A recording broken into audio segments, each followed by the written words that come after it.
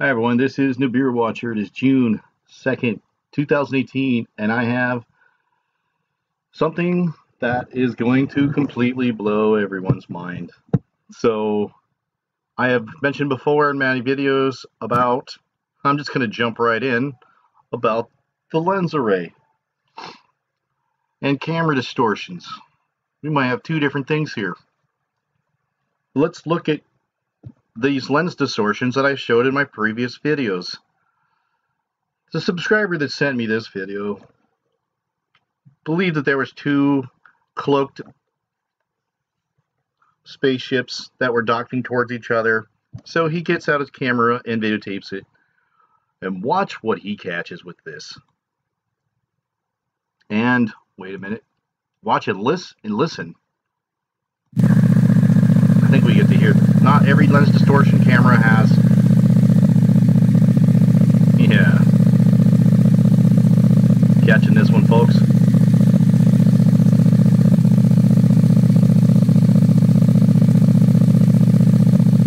So looks like we probably got a lawnmower in the background, but then we got the camera distortion in this lens, and this continues to dark. Next, in this next evidence that was submitted to me, can you hear the distortion on the camera? The auto adjusting is affecting it. Now, I'd said once that this was the lens array in deep space, but I think there's something even more amazing to this, because nothing would have bent light in space. It's just bizarre, right? Oh, but I'm going to tie this all together. Here's some more proof, more lens distortions. Look at how it waves. Let me pause this for a second. I also want to notice a little clue here. Look at this cloud formation, by the way, how it's big circular cloud. Okay, you're gonna like this one. So, and this just, you can hear the distortion here, that people are noticing these strange clouds, sometimes in a clear blue sky. And then we get this lens distortion. Look at this light being bent. Oh, I think there's more to it than that, but that's where it's going to get good, so hang in there. Here's the final proof. Another, look at this camera. Just absolutely freaks out. Again, you get that same buzzing noise. Let's hear that one again. Please listen. Wow, that was strange. Oh, sorry.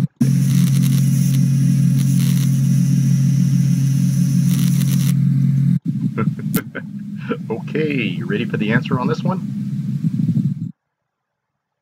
Here is the next big clue. Here's what I think it is. It is a giant torus field. The same way that petals are wrapped around a rose, or a nautilus shell spirals outwards. Yes. In this pie, all in nature, the Fibonacci sequence, the golden triangle, it's all the same thing. All torus, all energy follows in this field. In this demonstration, this is another torus field, basically a donut. Our base 10 decimal system is not man-made, rather is created by this flow of energy. Yes, all energy is flowing. I want to point out two things in this, because we're going to show you the next what I believe is happening in these toroidal fields. But what's creating these toroidal fields, these torus fields? That at one side of the torus field you have the central pellet energy, the collapsing, compressing, cooling magnetic charging energy. On the other side, it's expanding, heating, what the world would call a ion. And this is the positive side, this is the negative side. And this is our the base cycle. 10 decimal system is not man-made, Massive torus rather is system. created by this flow of energy. Okay. So I'm going to show you a video that I took down in my own house. In case you didn't see it, I'm trying to say, do you see the cloaked ship? Now, of course you don't see it because it's cloaked. But what you will see There's an outline of it. I'm going to try and make it real obvious for you. So I'm just going to draw a little line around this.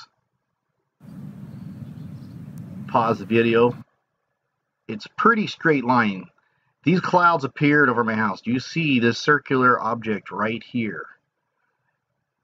These are the cloud machines.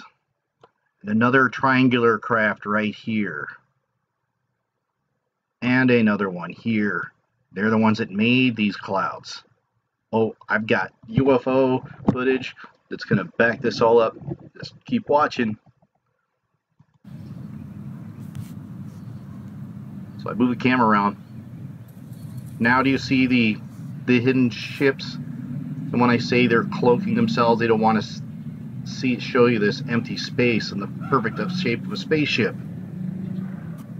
And keep in mind, this whole wide cloud thing, all that disappeared in a matter of minutes. And it was a clear blue sky. This little pot mark signature, that's it, folks. There you go. Can you get any more of a straight line than that? Look at this. I hope you guys can see these lines here. That is not formed naturally in nature. How come clouds keep forming these things? Okay, I was not a big believer or really big on this stuff. So, check this out. I'm going to show you some more about this holographic universe cubic waveform theory that we're actually in. So let's watch the compilation of these toroidal fields in action.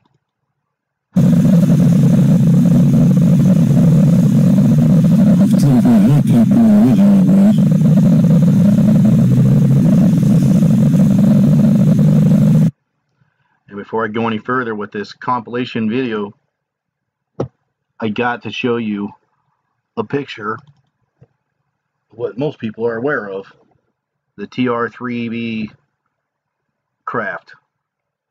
And this is where the toroidal field sits, right here.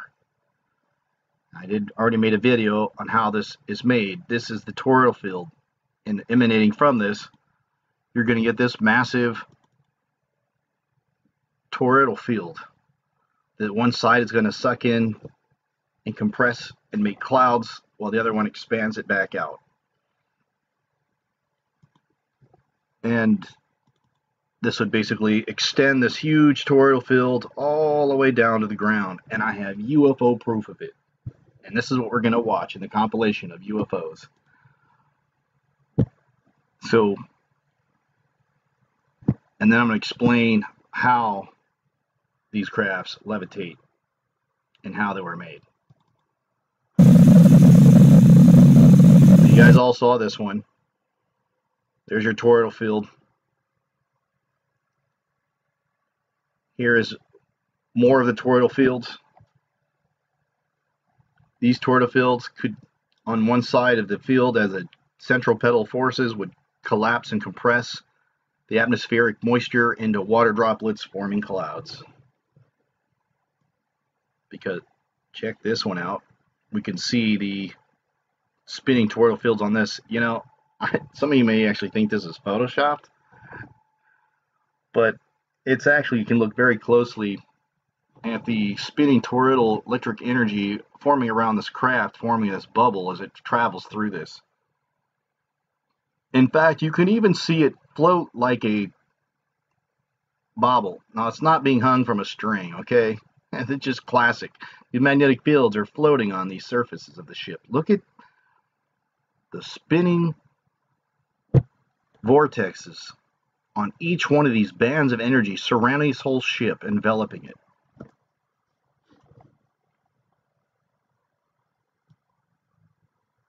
If you want to think that's photoshopped, just keep watching some of the rest of them. How about this one? Massive cloud appeared. How about this one? These are the portal ones people keep talking about.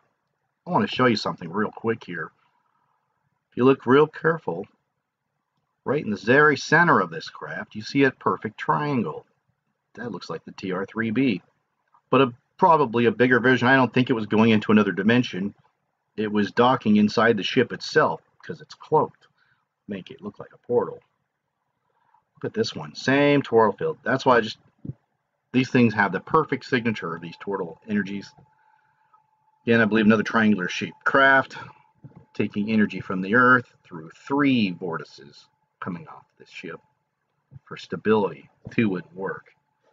You have 3 or 4, like a quadcopter, whatever, for navigation, stability. Otherwise, it would flip and spin around. Yeah, look at that. Look at those vortices, man. And just trying to videotape this is going to have you give some weird camera abnormalities as well because of the magnetic field affecting the recording disc inside your recording. It's going to mess with it. Look at this one. More toroidal fields. And look at this drone ship flying over it. We know that's a drone. You can see the back of this tail. I slow this down. I'm going to go back to full speed. You can catch just how fast this was. You know, obviously the government's in on it. Save the best. I'll try and give you the best first, but you know, I'm going to speed this up. You can see the spinning toroidal fields on this craft as well. I believe this thing's actually sitting on its side right here. Okay, I'm going to speed this up. You can see it in full speed. And we're going to zoom in. We're going to see this bands of energy. And look at this thing just shuts down right after the craft passes by too. Wow. So we have to see the drone, the government drone ship. Only the government has drones like this. We've seen those ones we do in Iraq. You know what's scary? Those drones are flying around in cities, right? We fast forward us a little bit. We see this dancing. There's that drone flying by once again. Wow. You know, I normally like to cover UFO unless I can find some new discoveries. Not everybody knows about UFOs. I wouldn't want to bore you with another stupid UFO video. But how about this one? Another giant spaceship toroidal field. This one we got the sounds. Many people over. You see how the vortex is sucking in the clouds here in this toroidal field? These things are huge. This is what they call anti-gravity. I don't believe in gravity. Sometimes I have a hard time using a word. Levitation. So here we can see the clouds being sucked into this toroidal field as well. Anyway, says it's fake. It was even on the news.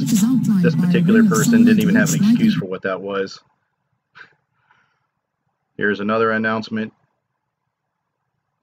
Seen hovering high over Moscow Wednesday evening, scientists have rejected claims of UFO activity, saying the white cloud was no more than an optical illusion. Optical illusion. Yeah, okay. Yeah, many of you have seen this one. When I'm bored at the toroidal fields here. But look at the high energy things create in the process. Right? It's all about toroidal fields. Now, explained in my other video. I'll go over it at the end of this video for those who are still interested. This one is really compelling. If you want to even try and call Photoshop, I want to look very careful at this one. First of all, I want you to notice the cloud matches the perfect reflection of the clouds on the mirror. You have a shadow on the ground. Here's the best part. You get the little toroidal vortex spinning right at the beginning of this thing when it takes off. Look, keep your eye right at this arrow right here. Watch this little vortex.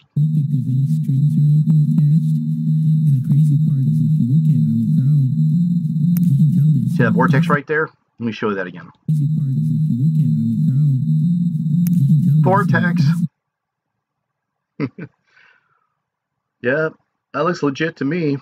I mean, sometimes it just looks just some good pictures, man. That's fantastic. It's following a guy too, right? Look at that vortex. How do you make that stuff up? Look into the wind underneath this thing.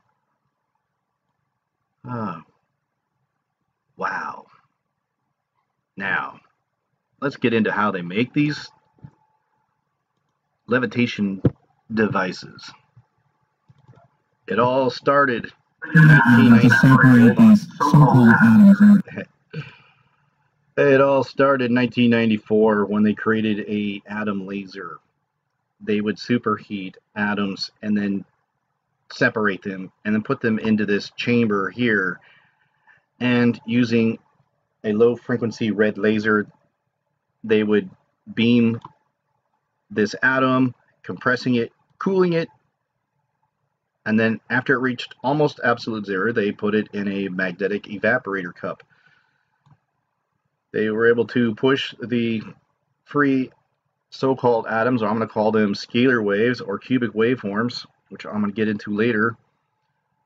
and they lowered the magnetic field, and leaving only the hot ones behind, making it further cooler. But they also, what they did now, they did the same thing, but with mercury. And when they cool it, this is what happens to all the random vibrational scalar waves.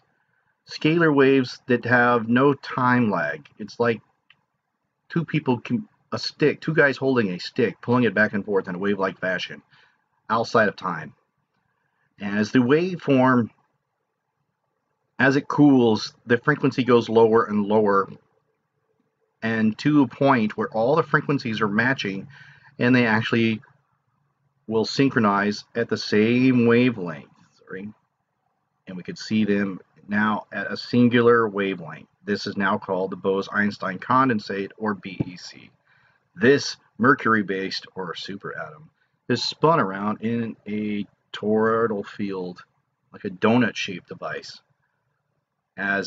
Because it's got mercury, it will be affected by the magnetic fields, spinning near the speed of light, giving it its toroidal field and its magnetic lift. Then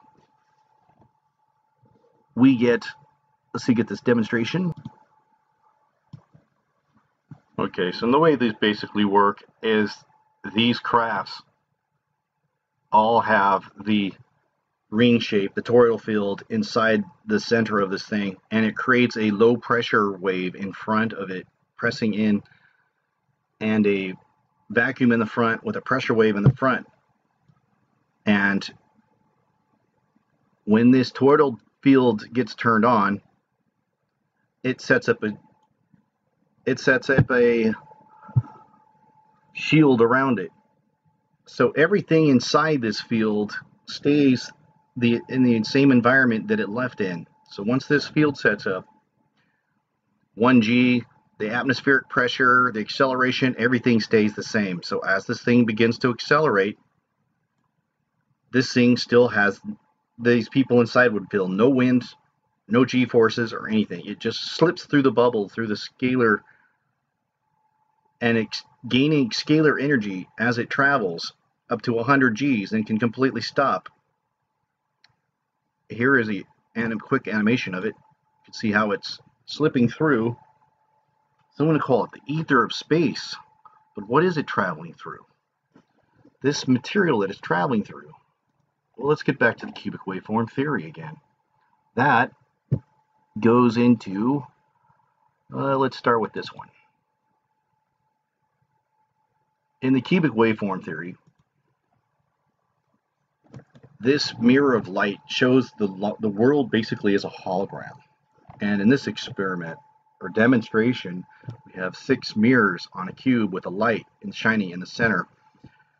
And we're going to see the cube basically reflects and repeats itself, showing throughout the entire universe. And this is how the entire universe is created. We look at it and everything is just a projection. We look inside, we see endless spheres. Well, each one of these lines, as they communicate instantaneously from one point to the next, that would be like a scalar wave, slipping through these waves. And so we could see this amazing repeating the galaxies over and over again in this holographic universe. It is pretty, well, it's not too hard to understand, but it's just showing how everything constantly repeats itself. Throughout all of nature, we're going to keep seeing this pi wave here. No matter how much we zoom in on it, we keep seeing the same wave. Again and again, it spirals and it repeats itself. We keep seeing the same spot no matter how much you zoom in or how much you zoom out, from the deep space all the way down to the molecule. Everything just keeps repeating itself. Another theory with the holographic universe is that all the information of everything is in the tiniest of the smallest thing. And in this hologram, this person has a holographic plate, and we can see you'd think he'd be cutting the picture in two. Instead, he gets just a smaller picture, or you cannot cut it in half. The entire picture's in there, and he cuts it smaller and smaller. And you got to tilt the light just right till we see this hologram here, and it's the same hologram, this hologram right here. Then he cuts it again, and he'll show it. No matter how small he cuts it, it's the same thing. You can't cut a hologram in half. You just, no matter how tiny you cut it. Just like a seed has the information of everything in the tree, like a human being has all the information of the blood in its tiniest blood cell. It just echoes out through all of the universe. Check out Holographic Universe. You're going to find some real truth in that.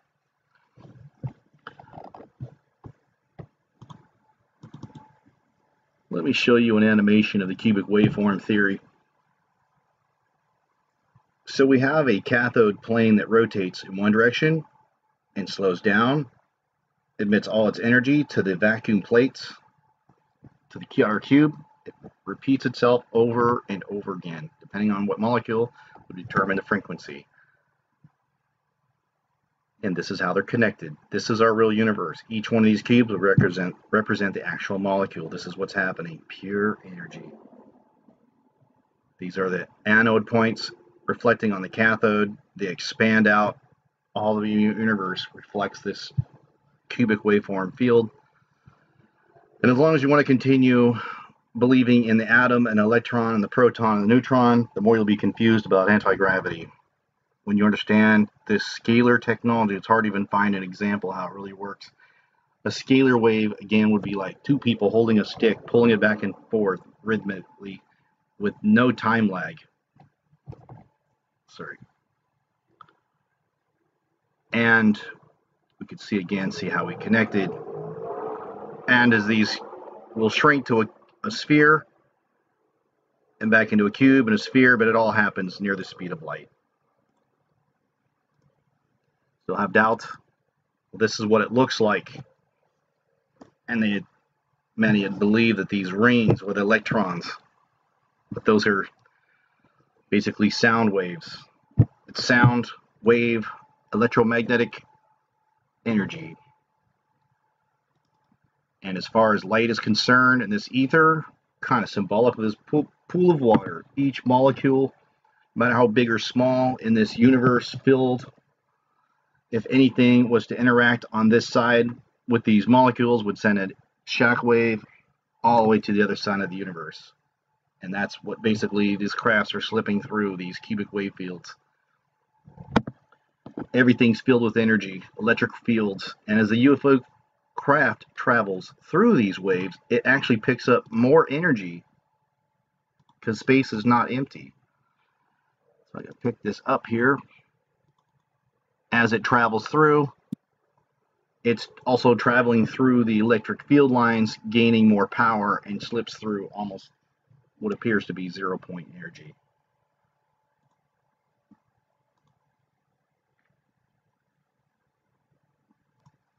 And to avoid any confusion, the lens array, I believe, are still there. These ones here, I don't think are creating the electromagnetic disturbance. It could be a still different craft. The ones that we saw, I just don't think they'd have that many crafts sitting there. We didn't see no weather modification or anything. So I still think those are made by JPL, and they maybe they do have levitation technology to hold them there in space. Anyways, I hope you like this video. Please copy, like, and share, and have a blessed day.